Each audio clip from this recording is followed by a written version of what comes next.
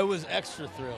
I was, the first movie there was a little bit of pressure, you know, because we wanted to get it right for the fans. We wanted to make sure we even had like a new reboot, and this one was kind of for me was really, really comfy. Really, I was very confident coming in, so I had like a really good time.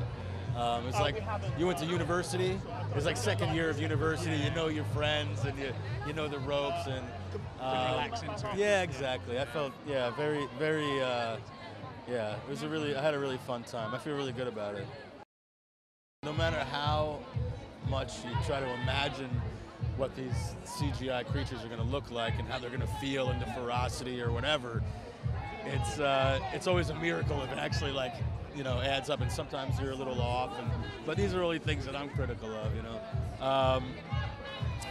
And the best thing about it is, man, we got Jude Law, we got Johnny Depp, the ensemble is growing, the cast really gets along really well. It's just like a real pleasure to come to work every day.